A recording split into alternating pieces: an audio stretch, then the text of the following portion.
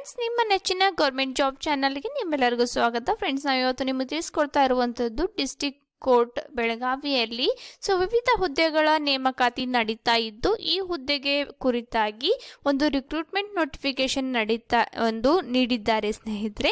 ಈ recruitment notification ಅಲ್ಲಿ ಏನೇನೆಲ್ಲ ಇದೆ, ಯಾವ ಅಭ್ಯರ್ಥಿಗಳು ಇದಕ್ಕೆ ಅರ್ಹರಾಗಿದ್ದಾರೆ, ಯಾವ ರೀತಿಯಾಗಿ ಅಪ್ಲಿಕೇಶನ್ ಅನ್ನು ಹಾಕಬೇಕು, ಇದನ್ನೆಲ್ಲ ನಾವು ನಿಮ್ಗೆ ತಿಳಿಸ್ಕೊಡ್ತೇವೆ. ಇದಕ್ಕೂ ಮುಂಚೆ ನೀವು ಮೊದಲನೇದಾಗಿ ನಮ್ಮ ವಿಡಿಯೋನ ನೋಡ್ತಾ ಇದ್ದು ನಮ್ಮ ಚಾನಲ್ಗೆ ಮೊದಲನೇದಾಗಿ ಭೇಟಿ ನೀಡ್ತಾ ಇದ್ರೆ ಈ ಕೂಡಲೇ ಸಬ್ಸ್ಕ್ರೈಬ್ ಆಗಿ ಬೆಲ್ ಐಕನ್ ಮೇಲೆ ಹಿಟ್ ಮಾಡಿ, ಹಾಗೆ ನಾವು ಹಾಕುವಂತ ಎಲ್ಲ ವಿಡಿಯೋಗಳನ್ನು ಪಡೆದುಕೊಳ್ಳಿ.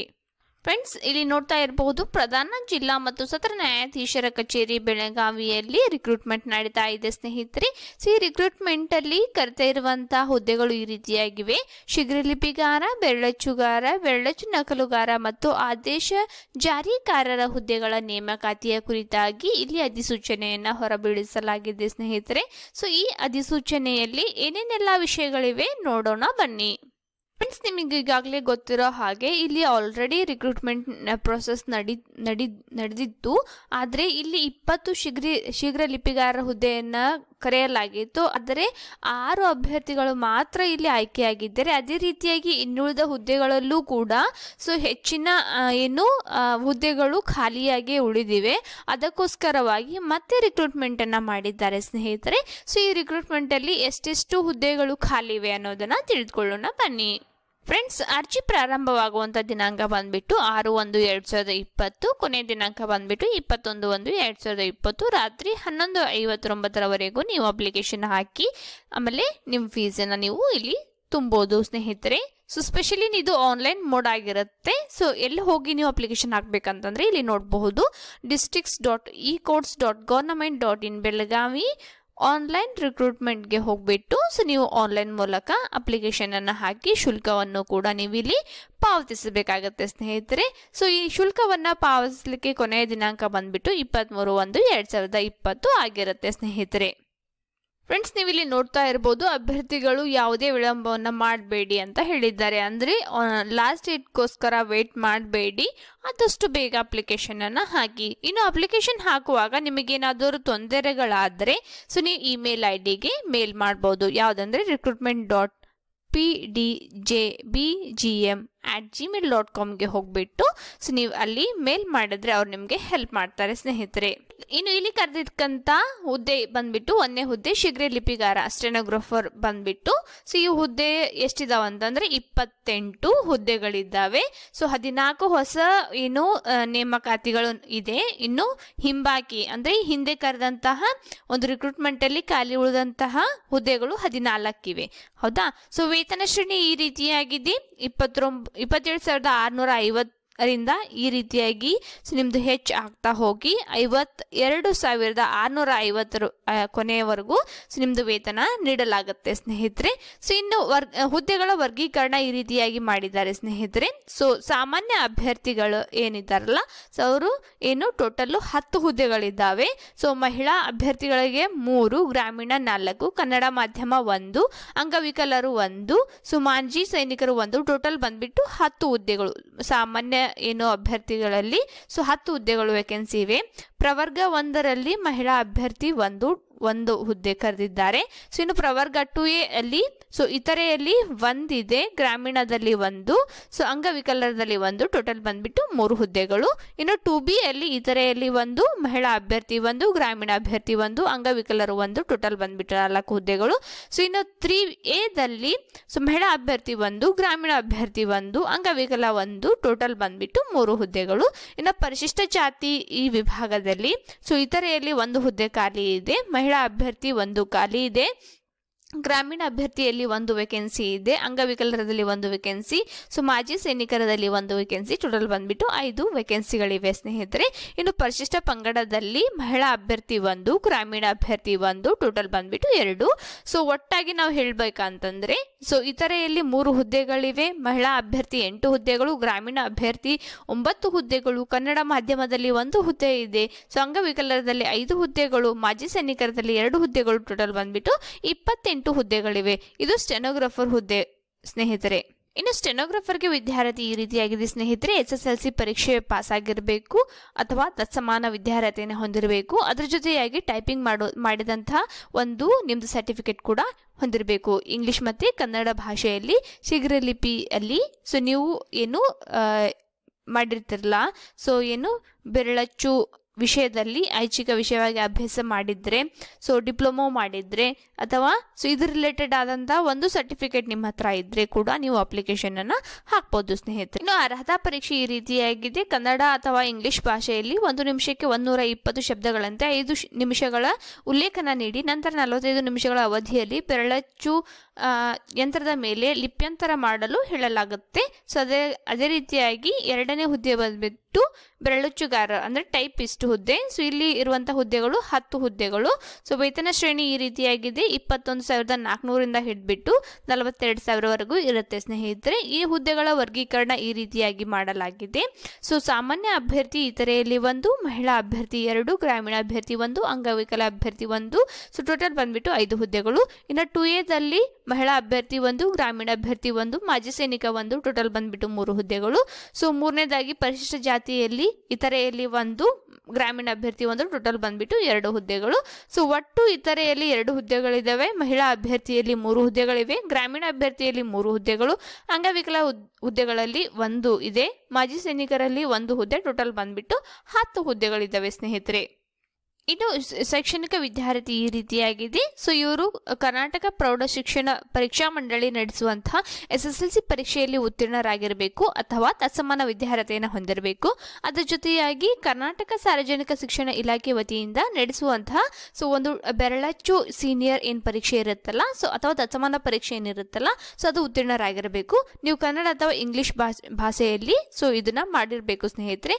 ಅಥವಾ ಡಿಪ್ಲೊಮೊ ಪದವಿ ಕೂಡ ಮಾಡಿದ್ರು ಕೂಡ ನೀವು ಅಪ್ಲಿಕೇಶನ್ ಅನ್ನು ಹಾಕಬಹುದು. ಆದ್ರೆ ಇಲ್ಲಿ ಆಂಗ್ಲ ಅಥವಾ ಕನ್ನಡ ಭಾಷೆಯಲ್ಲಿ ಬೆರಳಚ್ಚು ವಿಷಯವನ್ನ ಐಚ್ಛಿಕ ವಿಷಯವಾಗಿ ನೀವು ಅಭ್ಯಾಸ ಮಾಡಿ ಉತ್ತೀರ್ಣರಾಗಿರಬೇಕು ಸ್ನೇಹಿತರೆ. ಸೊ ಇನ್ನು ಅರ್ಹತೆ ಪಡೆಯಲಿಕ್ಕೆ ಒಂದು ಪರೀಕ್ಷೆ ಇರುತ್ತೆ.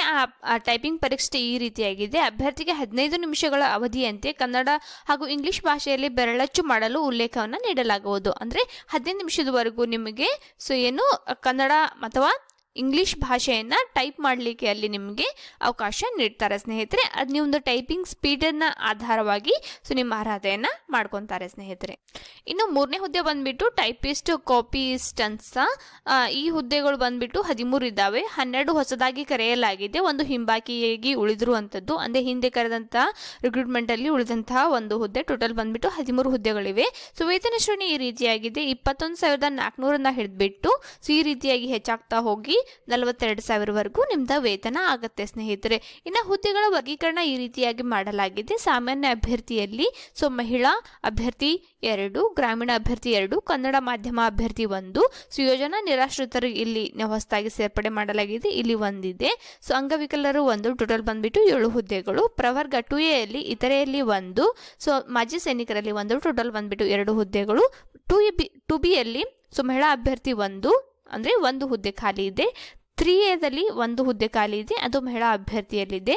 ಸೊ ಇನ್ನು 3B ಗ್ರಾಮೀಣ ಅಭ್ಯರ್ಥಿಯಲ್ಲಿ 1 ಹುದ್ದೆ ಇದೆ. ಪರಿಶಿಷ್ಟ ಜಾತಿಯಲ್ಲಿ 1 ಹುದ್ದೆ ಇರೋದು, ಅದು ಇತರೆಯಲ್ಲಿದೆ. ಸೊ ಒಟ್ಟು ಇತರೆಯಲ್ಲಿ ಕರೆದಿರುವಂಥದ್ದು 2 ವೇಕೆನ್ಸಿಗಳಿವೆ. ಮಹಿಳಾ ಅಭ್ಯರ್ಥಿಗಳಲ್ಲಿ 4, ಗ್ರಾಮೀಣ ಅಭ್ಯರ್ಥಿ 3, ಕನ್ನಡ ಮಾಧ್ಯಮ 1, ಯೋಜನಾ ನಿರಾಶ್ರಿತರು 1 ಹುದ್ದೆ, ಮಾಜಿ ಸೈನಿಕರು 1 ಹುದ್ದೆ, ಅಂಗವಿಕಲರು 1 ಹುದ್ದೆ.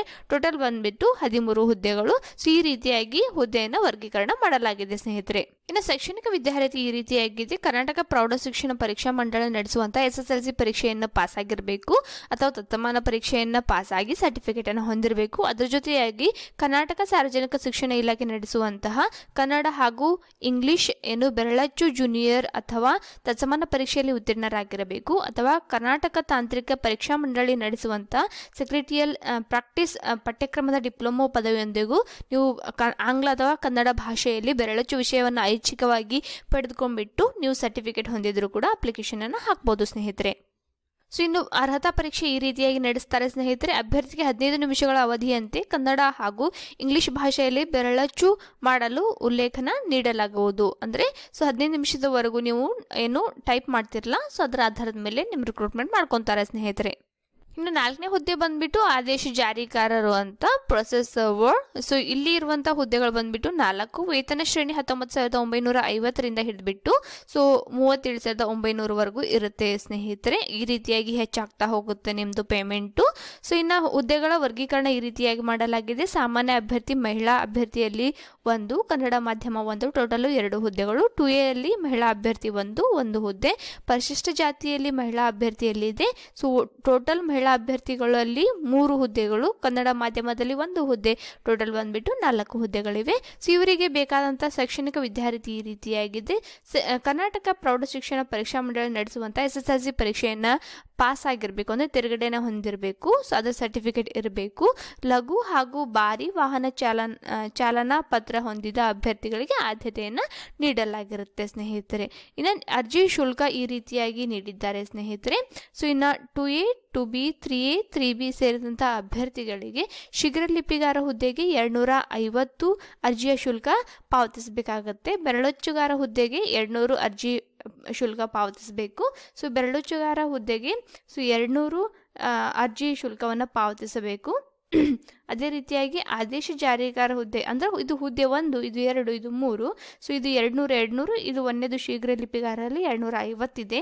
ಸೊ ಆದೇಶ ಜಾರಿಗಾರ ಹುದ್ದೆಗೆ 100 ಹುದ್ದೆಗಳ ಅರ್ಜಿ ಶುಲ್ಕವನ್ನು ಪಾವತಿಸಬೇಕು ಸ್ನೇಹಿತರೆ. ಇನ್ನು ಪರಿಶಿಷ್ಟ ಜಾತಿ, ಪರಿಶಿಷ್ಟ ಪಂಗಡ, ಪ್ರವರ್ಗ 1 ಹಾಗೂ ಅಂಗವಿಕಲ ಅಭ್ಯರ್ಥಿಗಳಿಗೆ ಏನಿದೆಯಲ್ಲ, ಸೊ ಅವರು ಈ ಎಲ್ಲ ಹುದ್ದೆಗಳಿಗೂ ಕೂಡ ಶುಲ್ಕದ ರಿಯಾಯಿತಿ ಇರುತ್ತೆ. ಅಂದರೆ ನಿಮಗೆ ಯಾವುದೇ ಶುಲ್ಕವನ್ನು ಭರ್ತಿ ಮಾಡುವ ನೆಸಸರಿ ಇರೋದಿಲ್ಲ ಸ್ನೇಹಿತರೆ. ಇನ್ನು ಅಪ್ಲಿಕೇಶನ್ ಹಾಕಿದ ನಂತರದಲ್ಲಿ ಅರ್ಜಿಯ ಶುಲ್ಕವನ್ನು ಪಾವತಿಸಬೇಕಲ್ಲ, ಸೊ ಆ ಪಾವತಿಸುವಂತಹ ಒಂದು ವೆಬ್ಸೈಟ್ ಈ ರೀತಿಯಾಗಿದೆ. districts.ecourts.govt.in ಬೆಳಗಾವಿ ಅಲ್ಲಿ ಹೋಗಿಬಿಟ್ಟು, ಅಥವಾ districts.ecourts.govt.in ಬೆಳಗಾವಿ ಆನ್ಲೈನ್ ರಿಕ್ರೂಟ್ಮೆಂಟ್ಗೆ ಹೋಗಿಬಿಟ್ಟು, ಸೊ ಅಲ್ಲಿ state bank of India select ಮಾಡ್ಕೊಂಡ್ಬಿಟ್ಟು, ಸೊ ಅಲ್ಲಿ credit card, debit card, online payment ಕೂಡ ನೀವು ಮಾಡಬಹುದು ಸ್ನೇಹಿತರೆ. ಇನ್ನು ಪೇಮೆಂಟ್ ಏನಿದೆ ಅಲ್ಲ, PRL district and sessions judge Belagavi ಇವರ ಹೆಸರಿನಲ್ಲಿ ನೀವು ಅರ್ಜಿಯ ಶುಲ್ಕವನ್ನು ಪಾವತಿಸಬೇಕು ಸ್ನೇಹಿತರೆ. ಇಫ್ ಸಪೋಸ್ ನಿಮ್ಮದು ಆನ್ಲೈನ್ ಪೇಮೆಂಟ್ ಮಾಡಲಿಕ್ಕೆ ಆಗಲಿಲ್ಲ ಅಂತಂದರೆ ಅದರ ರೆಸಿಪ್ಟನ್ನು ತೊಗೊಂಡ್ಬಿಟ್ಟು, ಸೊ ಪ್ರಿಂಟೌಟ್ ತಕ್ಕೊಂಬಂದ್ಬಿಟ್ಟು ಸ್ಟೇಟ್ ಬ್ಯಾಂಕ್ ಯಾವುದೇ ಬ್ರಾಂಚಲ್ಲಿ ಹೋಗಿಬಿಟ್ಟು ನೀವು ಶುಲ್ಕವನ್ನು ಪಾವತಿಸಬಹುದು ಸ್ನೇಹಿತರೆ. ಇನ್ನು ಎಲ್ಲ ಹುದ್ದೆಗೆ ಬೇಕಾದಂತಹ ವಯೋಮಿತಿ ಅಂದರೆ ಏಜ್ ಲಿಮಿಟು ಈ ರೀತಿಯಾಗಿದೆ ಸ್ನೇಹಿತರೆ. ಸೊ 21/1/2021 ನೀವು ಹಿಡಿದ್ಬಿಟ್ಟು ಮಿನಿಮಮ್ 18 ವರ್ಷ ಆಗಿರಲೇಬೇಕು. ಗರಿಷ್ಠ ಬಂದ್ಬಿಟ್ಟು ಸೊ ಸಾಮಾನ್ಯ ವರ್ಗದ ಅಭ್ಯರ್ಥಿಗಳಿಗೆ 35 ವರ್ಷ, 2A, 2B, 3A, 3B ಅಭ್ಯರ್ಥಿಗಳಿಗೆ 38 ವರ್ಷ, ಪರಿಶಿಷ್ಟ ಜಾತಿ, ಪರಿಶಿಷ್ಟ ಪಂಗಡ, ಪ್ರವರ್ಗ 1ರಲ್ಲಿ ಬರುವಂತಹ ಅಭ್ಯರ್ಥಿಗಳಿಗೆ 40 ವರ್ಷಗಳ ಏಜ್ ಲಿಮಿಟನ್ನು ನೀಡಿದ್ದಾರೆ ಸ್ನೇಹಿತರೆ. ಸರ್ಕಾರಿ ಸೇವೆಯಲ್ಲಿರುವಂತಹ ವಿಧವೆಯರಿಗೆ ಅಥವಾ ಮಾಜಿ ಸೈನಿಕರಿಗೆ ಅಥವಾ ಅಂಗವಿಕಲರಿಗೆ ರಿಲ್ಯಾಕ್ಸೇಷನ್ಸ್ ಏನಿರುತ್ತಲ್ಲ, ಸೊ ಆ ರಿಲ್ಯಾಕ್ಸೇಷನ್ಸ್ ನೀವು ಪಡಿಬೇಕಾಗಿತ್ತಂದರೆ ಸೊ ಅದಕ್ಕೆ ರಿಲೇಟೆಡ್ ಅಂತ ಪ್ರಮಾಣ ಪತ್ರವನ್ನು ನೀವು ಹೊಂದಿರಬೇಕಾಗಿರುತ್ತೆ ಸ್ನೇಹಿತರೆ. ಸೊ ಅದೇ ರೀತಿಯಾಗಿ ಜನ್ಮ ದಿನಾಂಕವನ್ನು ದೃಢೀಕರಿಸೋಕ್ಕೋಸ್ಕರ SSLC ಸರ್ಟಿಫಿಕೇಟನ್ನು ಅವ್ರು ತೆಗೆದುಕೊಳ್ತಾರೆ ಸ್ನೇಹಿತರೆ. ಅದೇ ರೀತಿಯಾಗಿ ಪರಿಶಿಷ್ಟ ಜಾತಿ, ಪರಿಶಿಷ್ಟ ಪಂಗಡ, ಪ್ರವರ್ಗ 1, so 2A, 2B, 3A, 3B ಮೀಸಲಾತಿ ನೀವು ಪಡಿಬೇಕಂತ ಅಂದರೆ ಸೊ ಇಲ್ಲಿ ಕೂಡ ನೀವು ಪ್ರಮಾಣ ಪತ್ರವನ್ನು ಹೊಂದಿರಬೇಕು ಸ್ನೇಹಿತರೆ. ಗ್ರಾಮೀಣ ಅಭ್ಯರ್ಥಿಗಳು ಮೀಸಲಾತಿ ಪಡೀಲಿಕ್ಕೆ ಪ್ರಮಾಣ ಪತ್ರವನ್ನು ಸೊ ರಿಕ್ರೂಟ್ ಆದಂತಹ ನಮೂನೆಯಲ್ಲಿ ಅಂದರೆ ಮೀಸಲಾತಿ ಕೋರಿಕೆಯಲ್ಲಿ ಸೊ ಯಾವ ರೀತಿಯಾಗಿ ನಮೂನೆಯನ್ನು ಇರಬೇಕಲ್ಲ, ಸೊ ಆ ರೀತಿಯಲ್ಲಿ ಗ್ರಾಮೀಣ ಅಭ್ಯರ್ಥಿಯ ಒಂದು ಇದನ್ನು ಪಡ್ಕೊಂಡಿರಬೇಕು ಸ್ನೇಹಿತರೆ. ಅದೇ ರೀತಿಯಾಗಿ ಶಾಲಾ ಅಥವಾ ಕಾಲೇಜಿನ ಮುಖ್ಯೋಪಾಧ್ಯಾಯರು ಅಥವಾ ಪ್ರಾಂಶುಪಾಲರಿಂದ ಸೊ ಒಂದು ನಡತೆ ಪ್ರಮಾಣ ಪತ್ರವನ್ನು ನೀವು ಅಥವಾ ಹಾಗೂ ಸ್ಥಳೀಯ ಒಬ್ಬರು ಗಣ್ಯ ವ್ಯಕ್ತಿಯಿಂದ ಪಡೆದ 6 ತಿಂಗಳ ಇತ್ತೀಚಿನ ಒಂದು ನಡತೆ ಪ್ರಮಾಣ ಪತ್ರವನ್ನು ಇಲ್ಲಿ ಸಲ್ಲಿಸಬೇಕಾಗುತ್ತೆ ಸ್ನೇಹಿತರೆ. ಇನ್ನು ಸೇವಾನಿರತ ಅಭ್ಯರ್ಥಿಗಳು ಅರ್ಜಿಗಳ ಸ್ವೀಕೃತಿಗಾಗಿ ನಿಗದಿಪಡಿಸಲಾದ ದಿನಾಂಕ ಹಾಗೂ ನಿಯಮವನ್ನು ಮೀರದಂತೆ ಸೊ ತಮ್ಮ ಅರ್ಜಿಯನ್ನು ಸಲ್ಲಿಸತಕ್ಕದ್ದು ಮತ್ತು ಸಂಬಂಧಪಟ್ಟ ಪ್ರಾಧಿಕಾರದಿಂದ ನೀಡಲಾದ ನಿರಪೇಕ್ಷಣಾ ಪ್ರಮಾಣ ಪತ್ರ ಅಂದರೆ ಸೊ ಯಾವುದೇ ಒಬ್ಜೆಕ್ಷನ್ ಇಲ್ಲ ಅನ್ನೋ ಒಂದು ಪ್ರಮಾಣ ಪತ್ರವನ್ನು ನೀಡ್ತಾರೆ ಸ್ನೇಹಿತರೆ. No objection certificate. ಸೊ ಅದನ್ನ ಅವರು ತೆಗೆದುಕೊಂಡು ಇಟ್ಕೊಬೇಕಾಗುತ್ತೆ ಸ್ನೇಹಿತರೆ. ಸೊ ಈ ಮೇಲ್ ಕಾಣಿಸಿದಂತಹ ಪ್ರಯೋಜನಗಳನ್ನು ನೀವು ಪಡ್ಕೊಬೇಕಿತ್ತಂದರೆ ಸೊ ಸರ್ಟಿಫಿಕೇಟ್ಸ್ಗಳು ಸೊ ನೀವು ಈ ರಿಕ್ರೂಟ್ಮೆಂಟ್ ಹಾಕುವ ಮುಂಚೆ ಅಂದರೆ ಅಪ್ಲಿಕೇಶನ್ ಹಾಕುವ ಮುಂಚೆ ಪಡೆದುಕೊಂಡಿರಬೇಕು ಸ್ನೇಹಿತರೆ. ಇದಾದ ನಂತರದಲ್ಲಿ ನೀವು ತೆಗೆದುಕೊಂಡಿದ್ದರೆ ಆ ಪ್ರಮಾಣ ಪತ್ರವನ್ನು ಸೊ ಅವರು ಸ್ವೀಕರಿಸೋದಿಲ್ಲ ಸ್ನೇಹಿತರೆ. ಅದಾದ ನಂತರದಲ್ಲಿ ಮೌಖಿಕ ಪರೀಕ್ಷೆ ಅಥವಾ ಡಾಕ್ಯುಮೆಂಟ್ ವೆರಿಫಿಕೇಷನ್ ಮಾಡ್ತಾರೆ ಸ್ನೇಹಿತರೆ. ಸೊ ಅಲ್ಲಿ ನಿಮ್ಮದು ಜನ್ಮ ದಿನಾಂಕ ರಿಲೇಟೆಡ್ ಆಗಿ ಅಥವಾ ಸೊ ನಿಮ್ಮದು ಏನು ಬೆರಳಚ್ಚು ಸರ್ಟಿಫಿಕೇಟು, ಸೊ ಅದರ ಜೊತೆಯಾಗಿ ನಿಮ್ಮದು ಜಾತಿ ಪ್ರಮಾಣ ಪತ್ರ, ಹಾಗೆ ನೀವು ಯಾವುದು ಮೇಲೆ ಏನು ಪ್ರಯೋಜನಗಳನ್ನು ಪಡಿತಾ ಇದ್ದಿರಲ್ಲ ಅದರ ರಿಲೇಟೆಡ್ ಅಂತ ಡಾಕ್ಯುಮೆಂಟ್ಗಳನ್ನು ಅಲ್ಲಿ ಚೆಕ್ ಮಾಡ್ತಾರೆ ಸ್ನೇಹಿತರೆ. ಹಾಗಾಗಿ ಸರಿಯಾಗಿ ನೋಡ್ಕೊಂಬಿಟ್ಟು ಅಪ್ಲಿಕೇಶನ್